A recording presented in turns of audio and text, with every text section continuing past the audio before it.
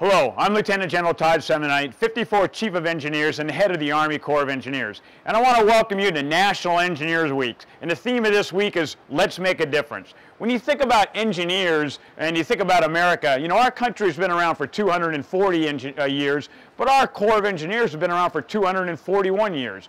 Engineers have continued to make this country a great place. And I want to talk a little bit about today about engineers who have served in the past, engineers that are now serving, and the next generation of engineers.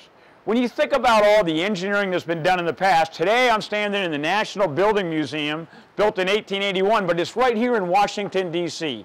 And this goes back to George Washington and his vision of D.C., and everything he did as a great supporter of engineers to be able to help set this city up. And over the years, the Corps of Engineers has built an awful lot of stuff in D.C., but you think about some of the unbelievable accomplishments we made, whether it's the westward expansion, charting out America and be able to do all of our geospatial engineering, working all of our inland waterways to be able to help the economy, and of course supporting our warfighters across the entire world, whether in World War I, World War II, to be able to continue to take care of those engineering feats. Construction of the Panama Canal, the Manhattan Project, Nassau facilities. Engineers have continued to step up when this nation needed them to be able to continue to make America safe, but also to be able to energize the economy. So we stand today on the shoulders of all those great engineers who have gone before us.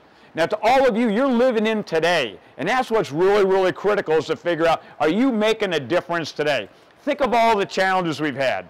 We just went through a new administration change. There's a lot of requirements this country has to try to fund, and we will not have enough money to be able to take care of all the requirements that face our nation. So what we need to do is have innovative people who can find ways of continuing to meet that requirement, but be able to do that in a sustainable way, and at the same time trying to save the taxpayers a little bit of money. So the challenges we have to continue to address our aging infrastructure, we have a lot of old infrastructure in America, our bridges, our roads, our airports, our inland waterways. How are we finding innovative ways to be able to invest in those, to be able to expand the lifespan of them, or to be able to make them more resilient? Think about sustainability in the environment. What are we doing to really be able to take care of making sure that America is green and we're taking care of anything we can do to prevent sea level rise or climate change? So you have a big challenge on your shoulders, and what you've really got to do as engineers is deliver. When we get asked to do something,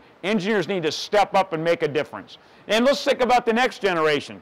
The most important part of the next generation is making sure that we have somebody who can follow in our footsteps. So think about those children that are sitting out there in grade schools and middle schools and high schools right now. What are we doing to inspire them to be willing to step up to be able to take care of America? And even on the hard engineering side, are we doing enough work in our laboratories, in our R&D efforts, and the way that we're building to know that at some given point we can find good solutions for America to be able to continue to take care of relieving pressure on the budget or making America a better place? So this is a great week.